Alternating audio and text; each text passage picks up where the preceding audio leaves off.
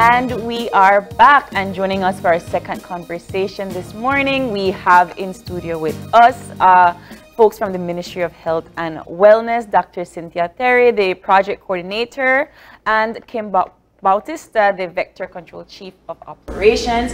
And joining us via Zoom, we have Dr. Job Joseph, who is the Malaria Advisor for PAHO Belize. Good morning, everyone. Good morning, guys. Good morning. Good morning. Thanks for having us. Thank Good you. morning, everybody. All right, well, for those of us at home and for myself, can you talk to us a little bit about World Malaria Day? What is the Ministry of Health doing about that, and what is the campaign like? Okay, good morning. So today is being celebrated globally as World Malaria Day. It's being celebrated locally under a modified theme, maintaining a malaria-free Belize starts with me. And World Malaria Day is basically an opportunity for the global community to basically voice our concerns in order to keep malaria high on the political agenda globally.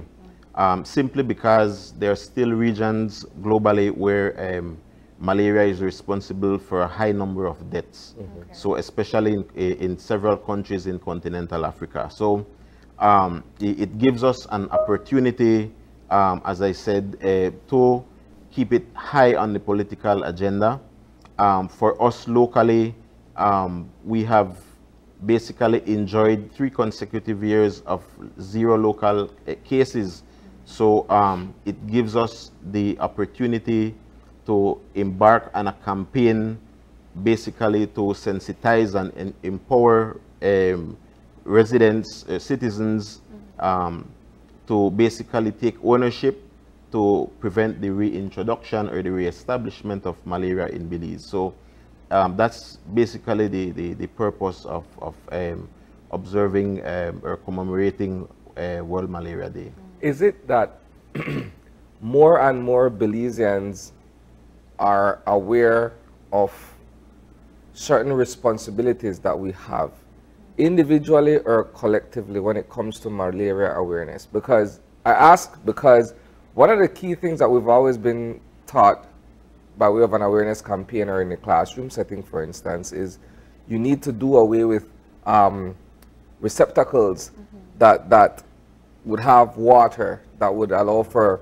mosquitoes to breed and what have you. If we're saying that we're at a 0 rate at this point for the past 3 years, is it that we've finally understood that, you know, we need to get rid of all of these receptacles and these items that would be breeding ground for vector-borne diseases? Yeah. Okay. Let's establish early on. Okay. There's basically 2 campaigns that tend to occur simultaneously.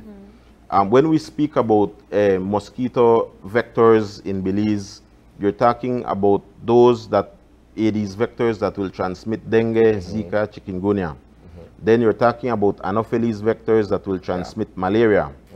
Dengue being more of a urban type vector-borne disease.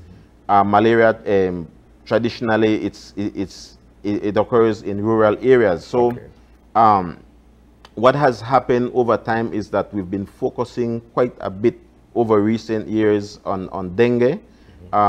As you rightfully said, speaking about having that shared responsibility, getting rid of breeding sites and things like that. So that is because dengue over recent years has been, I would say, the primary vector-borne disease in the region. If you look at 2019, that was the highest record number of dengue cases within the region on record. Now, malaria in this region, it is still of primary concern. It's falling almost into the category of a neglected tropical disease simply because as the burden of the disease is going down, less resources is basically being put into these campaigns to sensitize persons. So that's why you would tend to see more visibly us focusing on the dengue campaign, but silently we've been working over the years with respect to malaria, which if I believe only yellow fever has been a more long-standing or the first major vector-borne disease prior to malaria locally. So, but the malaria program itself is a program that precedes, I would say, officially it organized back in 1957, but there were there are records that show even from the 30s that majority of hospitalizations and a significant amount of deaths even in the 30s and the 40s were related to malaria in British Honduras, which is now Belize. So, but over time, there have been efforts to eradicate this this disease, which started in I think in 1957 with the global malaria eradication efforts. That was mostly funded by UNICEF, I believe, at the time. But over time, we've had success, but then eventually the program went from a national malaria eradication service to a national vector control program, and it started integrating, as you said, dengue, chikungunya, Chagas disease, malaria, among other diseases. So the whole dynamics has transitioned quite a bit over the years, but the program itself has basically been focusing mostly on malaria and dengue. Let's get that. Sorry, go ahead. And just to complement what Mr. Bautista has said, I know you spoke about if we've learned to eliminate receptacles and made changes in our environment, but also with having malaria being integrated into the vector control program, there have been advances as well in the distribution of long-lasting insecticide nets into different communities. So that has been successful as well, and targeting micro areas where the incidence would have been higher or where the risk of transmission would have been higher. We've also been fortunate to have access to medications that are still working for our people that are exposed to malaria as well. In many countries, some of these medications no longer work. They're resistant. In Belize, we're lucky that these medications still work. Yeah. So that has also helped us. We've also have access to recently to more diagnostic methods that are rapid, that are easier to use out in the communities, so you don't have to wait 2 weeks or 3 weeks to get a malaria test result. Now you can go to your community health worker that can do the test, and you can get a result within 15-20 minutes. So that also has contributed to the efforts as well.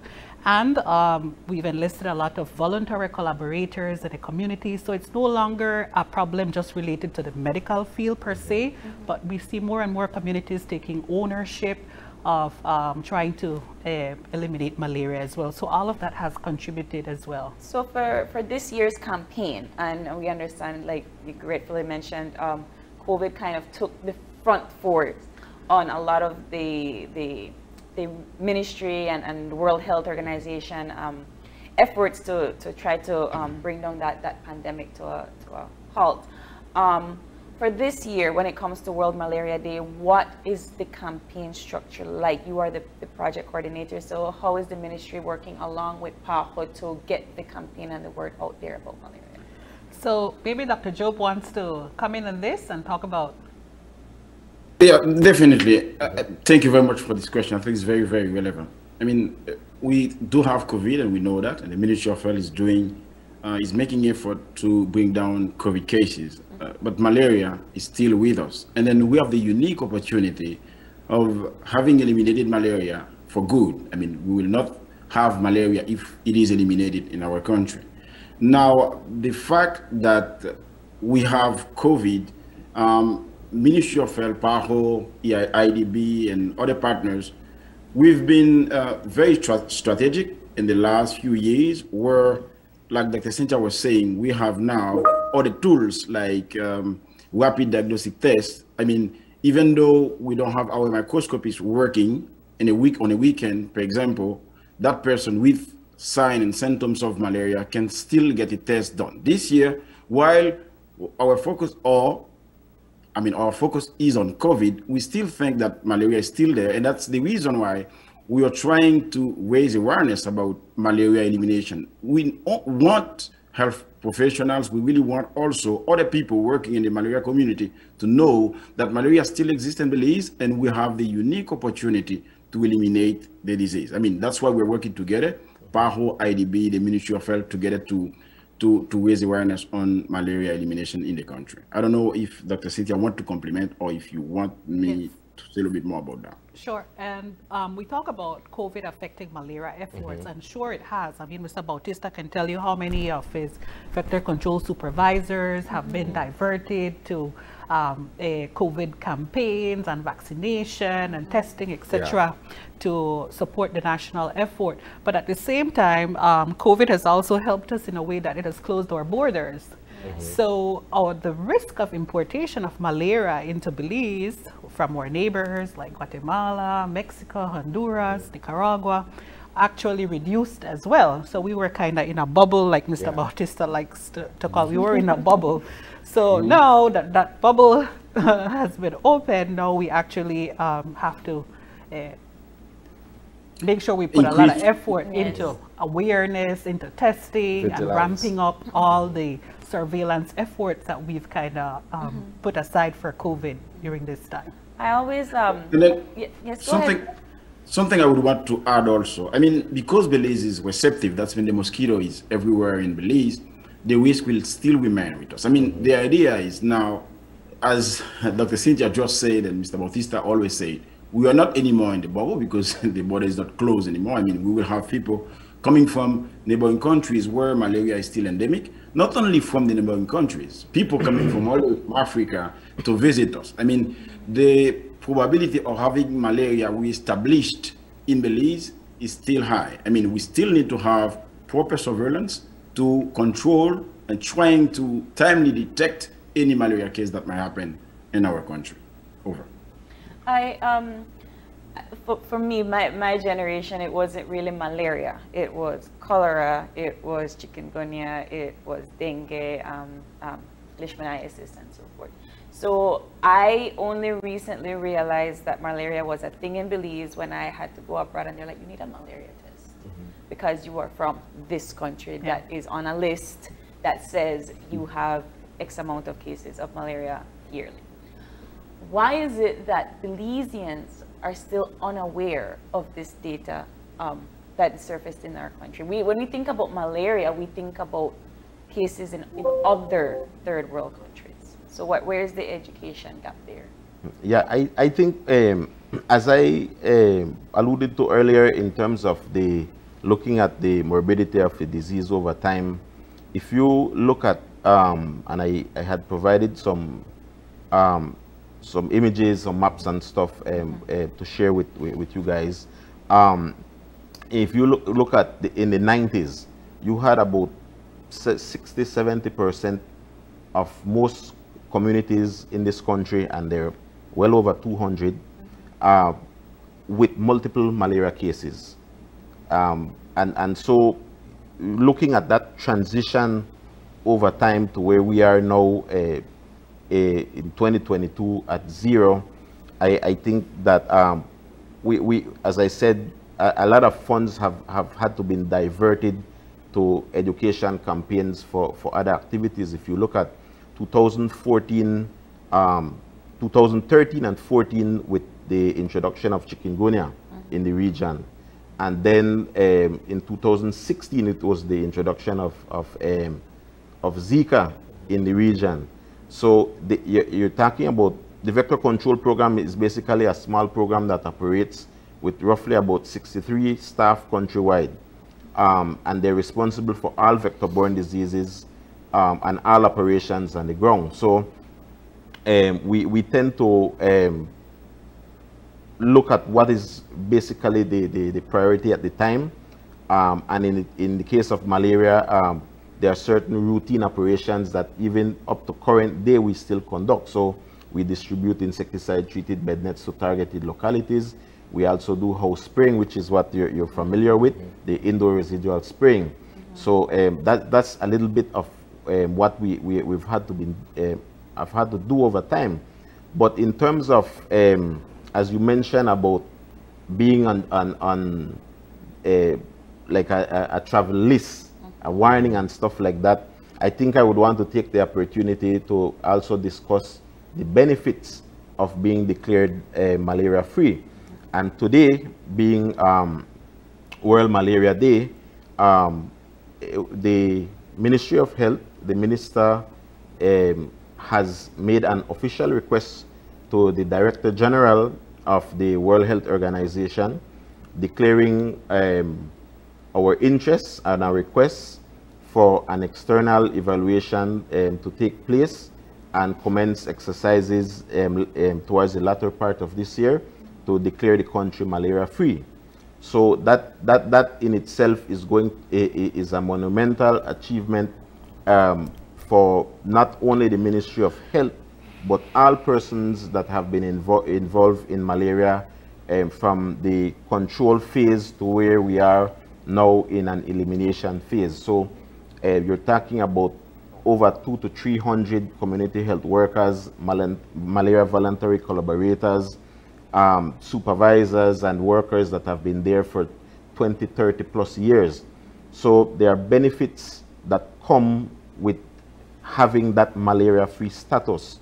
So of course, you, once you're given that status, you join a small group of countries, Argentina, Paraguay, El Salvador, which was declared malaria-free in February 2021.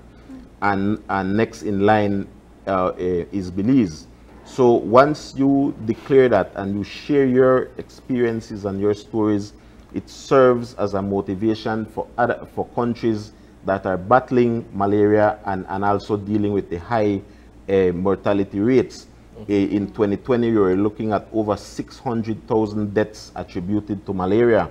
I believe it was, if I'm not mistaken, we're looking at over 241 million cases in 2020.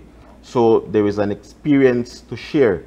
Also, having that malaria-free status, it also has an impact on tourism because the CDC publishes that travel advisory that is shared with all travel agencies. So having been listed there, or not listed there, I should say, or having been declared as a malaria-free country, there's an economic benefit in terms of tourism. So when you look at the introduction of chikungunya and Zika, you had cruise ships being diverted. Yes. Yeah. You have persons that basically, the entire tourism industry within the Caribbean and the Americas was disrupted. So once you have that status, there's an economic benefit. Also, the economic benefit trickles down locally because you're talking about avoiding a loss in terms of productivity in the workforce. So when someone is sick with malaria, you're out basically anywhere from 3 to 4 weeks, and it's a disease that can basically spiral from one case to dozens of cases within a matter of days. So I think there are multiple benefits in terms of for the country. It's a monumental achievement. There are many persons that have been involved in this, and locally, as I said, I mentioned a few of the stakeholders, but in terms of regionally, around 2013, I believe it was, there were many agencies involved in this region to basically give countries a little push and have a reorientation of their programs. So you had, of course, PAHO leading the way, the IDB, the Global Fund, Clinton Health Access Initiative. There were so many stakeholders that even to this day, behind the scenes, they continue to support the program and pushing us. So we continue to be part of a regional malaria elimination initiative being funded by the Global Fund and spearheaded by the IDB, and that project will basically continue well into 2023 at least initially, and in the case of Belize, it will be more in terms of focusing on how do we prevent the reestablishment of malaria going forward, because the easy part I believe, was getting to zero. The hardest part will be preventing. So if you look at the borders being open, new industries in terms of, you look at Santander, who import labor from Guatemala and other Central American countries coming from endemic areas. As you all are aware, there's a shortage of migrant workers in the banana and citrus industry at this time. These workers have to come from somewhere, and so we have to fight. The government has to see how they facilitate these workers coming in. So these workers will basically be returning to the country in the months ahead, and so these are avenues for the reintroduction of malaria in Belize. So going forward for us, it's to put measures in place and have a surveillance system in place that if you get, and you will get, imported cases, that you could detect those early to prevent transmission from being reestablished. We get cases from Mozambique, Africa, Equatorial Guinea, Paramaribo, Suriname, Escuintla, Guatemala. There's so many. Every year you get at least a couple imported cases. And Belize, not only foreigners, Belizeans living abroad, working abroad, and traveling abroad. So I think that the work basically starts now, and if we thought that it was easy to get to zero, I think that the challenge will be maintaining zero, which is where our team and that is where I want to bring Dr. Job into the conversation. So with Belize being at zero, I imagine that other countries are trying to get there. So how are you as the malaria advisor for PAHO working on that campaign for other countries to maybe follow the Belize model? I mean, this is a big success story, actually. Yes. Belize is one of the big examples for the region, as Argentina was a couple of years ago, and El Salvador last year, as Mr. Bautista was saying. PAHO is working with all the countries. I mean, some of them, the burden is a little bit higher than Belize. That's why it's not as easy as we say it. But we work with them to decrease the burden of the disease, to try to reach that stage, the stage where Belize is now, to 0 cases, until we eliminate the disease completely from the territories or borders. I mean, there are some criteria. I believe you will be asking question about how Belize will be certified as malaria-free, what we need to be certified as malaria-free. We are trying, or we are working with the countries in the Americas, all of the countries in the Americas where malaria is still endemic, to bring down the cases and then reach 0 cases for 3 consecutive years. After that, the country can request the malaria certification. That's the way we work with them. I mean, Belize is a very good example, and El Salvador was last year, and Argentina a couple of years ago, Paraguay also. And I think to complement what Kim was saying in regards to certification as well, if we look at the 2 populations that are most affected by malaria are infants under the age of 5 and also pregnant women. So it also has a big impact on our health indicators for the country. So it's a huge public health success if we can get certified as malaria-free as well, because it would also demonstrate how our public health system has also advanced as well, in also reducing mortality in these very vulnerable populations as well. Definitely. If I may jump in also, the burden on the health system will be reduced. I mean, when you don't have malaria as a big concern anymore, I'm not saying we don't have surveillance for malaria, but at least we know it is eliminated. The morbidity is reduced. I mean, the health system will be able to deal with other diseases that are not malaria. I mean, it is good for the health system per se. That's why it's a very good success story. And a lot of time when you hear, because Kim was talking about the Regional Malaria Elimination Initiative project, a lot of times when you hear a project, you think, oh, it's a one-time thing, and when the money is finished, then we go back to where we were. And the interesting with this project is that it also required a lot of counterpart funding, meaning that the government itself had to put in a huge investment into eliminating malaria in Belize and then maintaining the 0 malaria status. So there is ownership as well from the government side. There's the biggest investment, like I said, was from the government, and there we were given some indicators And if we meet these indicators, there's also a pay for performance bonus that you can get back. So there are some incentives to continue as well. And hopefully with the ownership that we'll take on, it will be something that we'll be able to sustain rather than just see it as just as a project, a one-time project. So today being commemorated as World Malaria Day, what activities are we looking forward to? Yeah, so unfortunately, while we have activities planned, we are competing with Vaccination Week in the Americas, which Yes. is a very important and big event. And then there's also Laboratory Week this week. And then there's Malaria Day, World Malaria Day today. So we're actually working as a group in the different districts, and there's no one set activity for today, but it's actually spread out for the entire work week, where we'll be having different visibility events, or being a part of some of these visibility events in terms of health fairs, testing campaigns, and things like that. So one of the bigger activities that we've been working on over the past weeks is working with the banana farms in the south. So there are like 21 major banana farms in the south, and part of the requirements of these farms is to have a health and safety officer.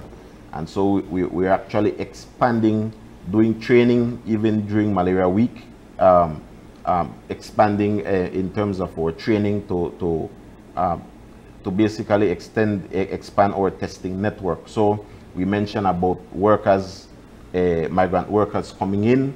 So we want to have testing available at these farms. When a worker is employed at these farms, or whenever they have any febrile episode, we will be able to test these persons on site. So there's multiple activities that you guys, I'm sure, in the media will be seeing throughout the course of the week, but it's being integrated quite a bit, as I said, due to the other health priorities this week as well. All right. Well, thank you all for joining us this morning. Unfortunately, we are out of time for today, but any last comments for our viewers for World Malaria Day and the initiatives that we should take to keep Belize malaria free? I think it's just, sorry, go ahead, Doc. No, go ahead, Doc. After you. Ladies first. So it's just to say that we have to always think malaria, even though we don't see it. We don't, in your generation, you might not see anyone who suffered malaria. You still have to think malaria, because the risk of importing malaria is there every single day, as long as we have our borders open. It's not something we can prevent. So we always have to think that. And my other thing was to give some recognition to the vector control teams and the districts and the community health workers and voluntary collaborators who may not have had the opportunity to be here, but they work constantly and in difficult conditions many times to make sure that we can maintain this zero malaria in Belize. Dr. Joe? Yeah, my final word would be the challenge does not stop there after you eliminate malaria.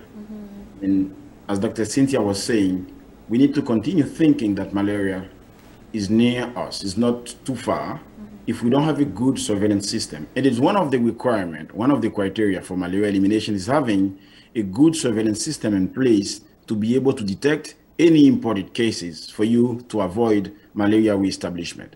We don't see it, but it is around us. We need to have a good surveillance system, capacity to detect, capacity to treat, even though we don't have any malaria cases in Belize anymore.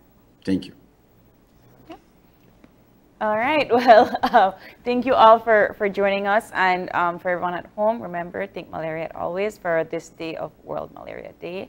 And that will take our short break, and when we come back, we'll be wrapping up our show for this morning. Stay tuned.